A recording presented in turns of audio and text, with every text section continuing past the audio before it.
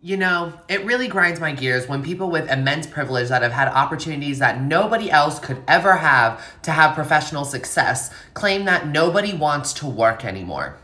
Get your fucking ass up and work.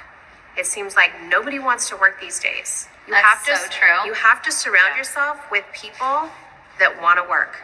Nobody wants to work, huh? Maybe there's a little more to it, Kim. I was an editor on the Kardashian apps in 2015 in LA, where days, nights, weekends could only afford groceries from the 99-cent store. Called out sick more than once because I couldn't afford to put gas in my car to get to the office, and was reprimanded for freelancing on the side.